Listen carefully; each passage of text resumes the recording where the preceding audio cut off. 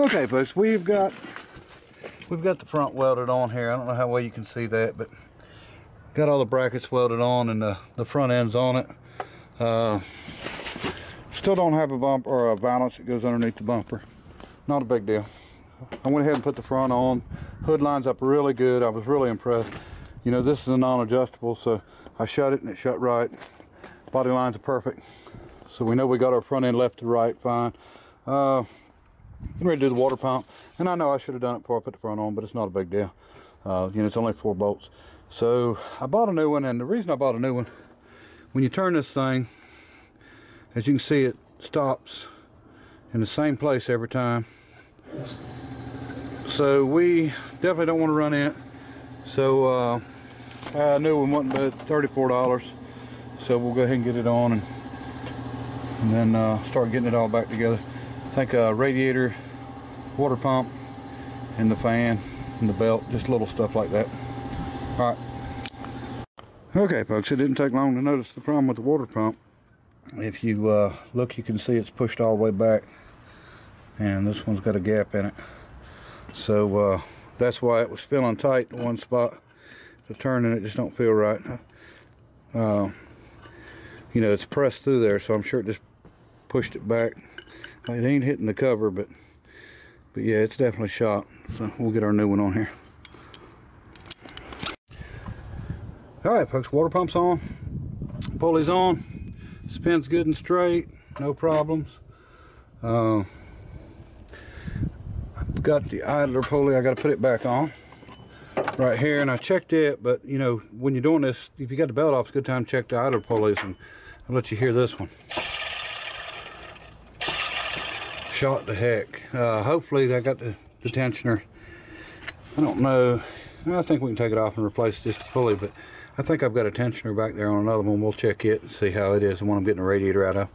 So anyway, we'll have to change it out, but I do have this one, and it's a good one.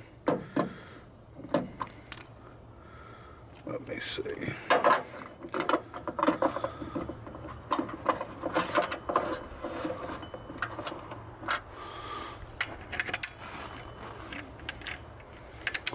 I'll get it on there and we'll keep rolling with it. Okay, folks, here's my oil cooler lines. Something I found I don't like. Someone has put a lot of Permatex on it. You can see it's covered part of the hull. I hate that because I tore a lot of engines down and found a lot of Permatex in the pickup screen, and you know, sometimes just about enough of it to clog the damn thing up. So I try not to use it, or when I do use it, I use it lightly on the gasket itself and make sure I don't get any in the damn ports. But anyway, that's the new ones, and there's the old ones. You can see we're crushed and bent. So we'll get them on, and then we can throw the radiator in. Okay, we got our oil cooler lines on, and there's the air compressor. But anyway, got our oil cooler lines on, and I'm going to have to change this whole plastic piece here. This is to block the radiator in, but you can see my new fan shroud don't line up, and that's because this piece is actually for the 4-cylinder. So we'll pull the one off one we're getting the radiator out of, and we'll change it out. It's just got them pop-in clips, and it's probably all holding it in. We'll just have to undo our pieces for our wires, and we'll go ahead and get the radiator in it at the same time, and then we can get the radiator and get back together. We're getting close, very close. Okay, we got our other piece off of our V8, or I mean our V6 S-10. As you can see, there's a little bit of difference between it. That's the one on top is for the V6, and this one's for the 4-cylinder, and just a little wider radiator and shroud and stuff. So we'll get it on, get the radiator in. Okay, folks, we've got it all done here. Everything's in just like it's supposed to be. Hooked up, working. Air cleaner, new air filter, radiator's in. Put the battery in. My battery's a little bit too wide, but it goes in. Don't fit quite down in the hole good, but it's the only good side post I think I've got. And you know, we changed the air cleaner box and all out from the other one. Now I used the original mass airflow sensor, and everything else seemed to work out good. Changed that idler pulley. The one out back that I had on the parts blazer was in real good shape. And so everything's basically done under the hood. Still got to do the back glass. Still got to do the airbags, and hopefully hunt up a valance. And I'll let you see how the hood lines up. So we're good to go there. And like I said, just the valance on the bottom, and back glass and airbags, and we'll have it knocked out. Now I put the sensors on the front. I'm going to put the bags in, or I'm going to put at least one of the bags in. We'll change the steering wheel back for sure. I may go ahead and pull this one, cut it out, and glue this on. And I'll just make sure and let the person that gets this thing know that it's done. Got the piece of rubber missing around the shifter. I'll see if I've got it on the other one. Just a few little things like that. We got to put some kind of stereo in it. I'm a stock stereo person myself. I prefer the stock stereos because I can't figure out half the other ones, and not while I'm driving anyway. And then you know, when your eyes start getting a little bit bad, you don't like you want big buttons, let's put it that way. All right, we'll get on it, get a little more done, and we'll try to finish up this video. Okay folks, we're getting ready to take this back glass out of this truck. We're gonna see how this works out. I'm actually using a tool I've never used before. A friend of mine brought this to me, and he said once I used it I'd want one, and so far I agree. This just oscillates back and forth and cuts the glue, but I've already got the other one already cut and ready. It's out, what was left of the glass anyway. So we're going to try to cut this one and see how it goes. I got my air compressor out here, and get her hooked up.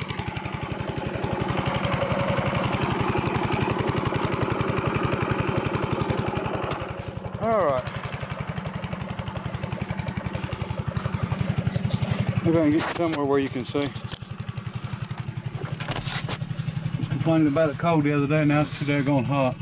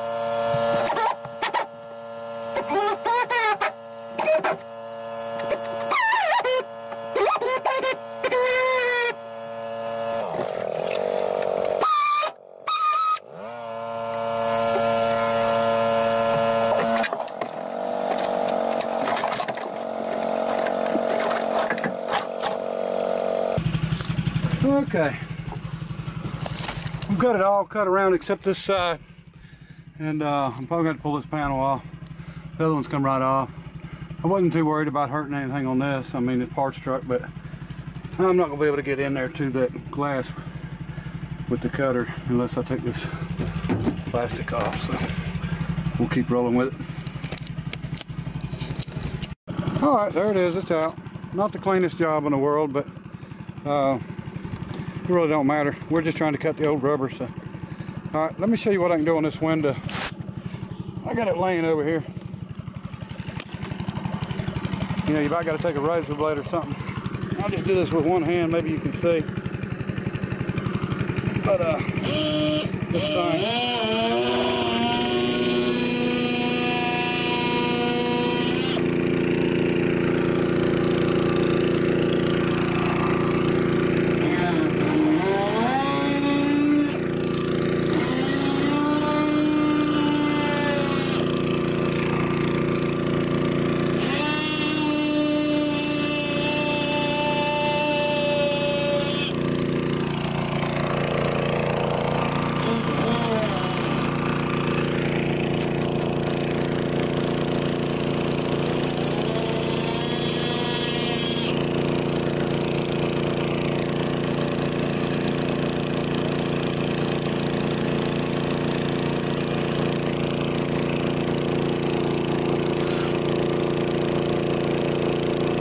as you can see, that thing works good. Now I didn't cut these bump outs off. I think they're there for a reason, but pretty easy to clean up with it too. So we'll go ahead and get this glass all cleaned up, and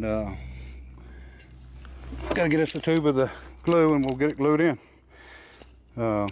Not hard to get out though, not with that tool. He was right. I'm definitely gonna invest in one. And just says air knife, 20,000 RPM, and it's pretty safe around that window too. It's, you know, the way it's made and all, I don't think it would knock it out bad, but I had never seen one before. So it says exposure to vibration may be harmful to hands and arms. That's probably just in California.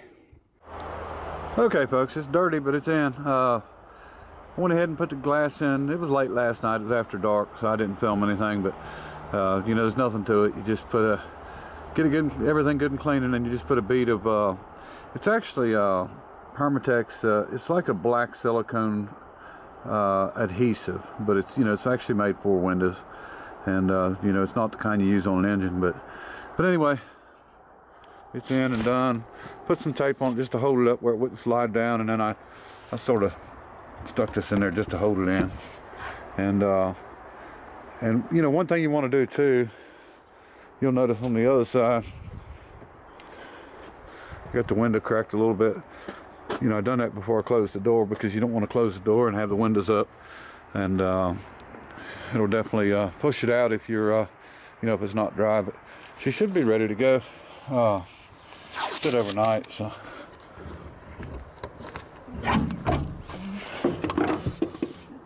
we'll get some glass cleaner and get it cleaned up, but another thing done anyway. Just one thing at a time. All right, and I did get the airbag in. I don't know if I showed that or not. So we're waiting on the balance now. It's supposed to be here tomorrow. It was one of them deals I bought it. You know, it was $29 free shipping. Ships the same day. I bought it, I think it was last week, the end of last week, and it looks like it just shipped it today. It's supposed to be here tomorrow, so we'll see how that works out, but hopefully we'll have it soon and we can get that done. And then we need to get this thing cleaned up. It's awfully dirty. This pollen too, as you can see here in North Carolina. If you let something sit with the windows down at all, I mean for 5 minutes during the day, it'll be covered with pollen. So all right,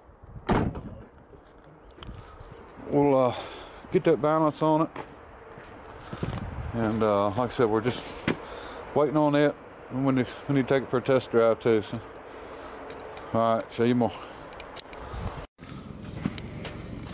Okay folks, we've got the balance in for the S-10. See if we can take it out and hope it's in good shape here.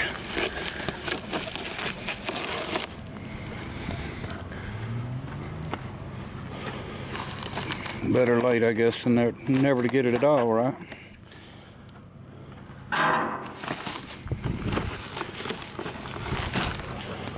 Alright, let me put the camera down here real quick.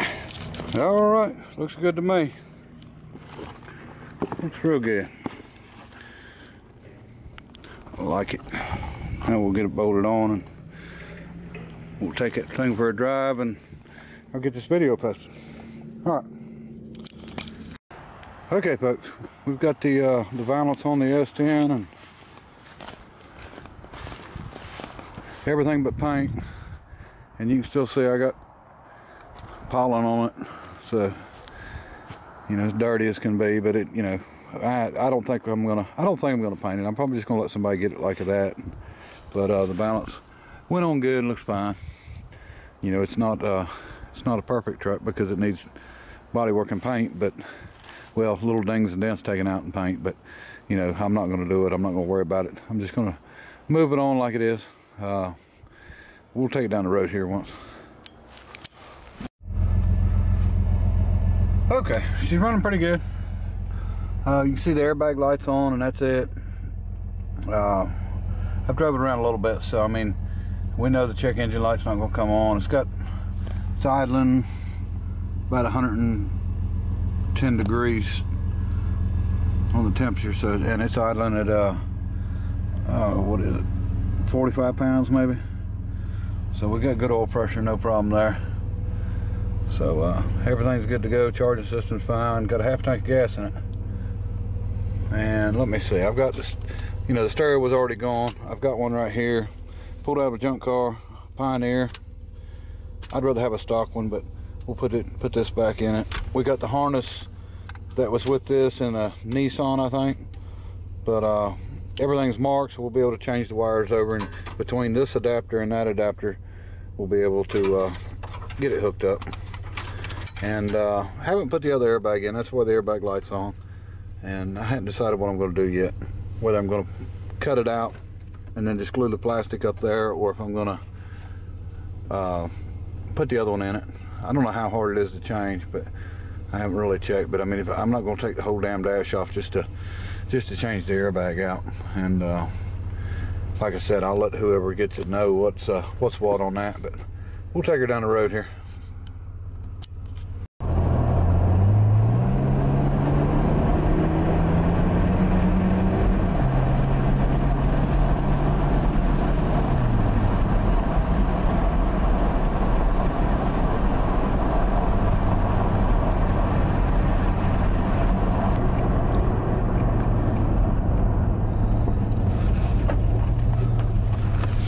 Well, it looks like I might have a wheel sensor on the ABS. I have to check the codes on it. Anyway, that's the first time that's come on. Pretty peppy to be a little truck. Transmission shift's good.